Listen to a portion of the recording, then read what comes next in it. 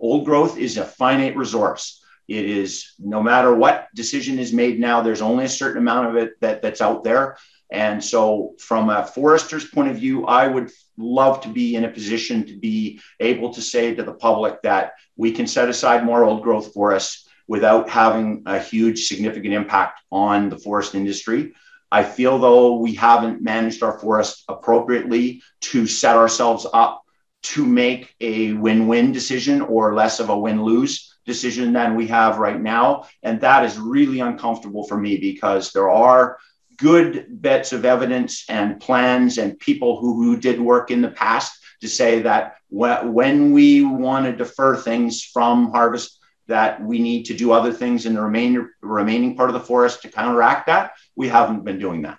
Secondary manufacturing should be a goal of a comprehensive readjustment of our forest policy because yes, we have less wood that's economically viable to harvest and we need to get more from it. I do believe there are more opportunities, but they are not going to be solved with a simple one policy change here or there. We're going to need a comprehensive change in the network and the process by which we log and we sell timber and make it available to businesses who want to do things with it.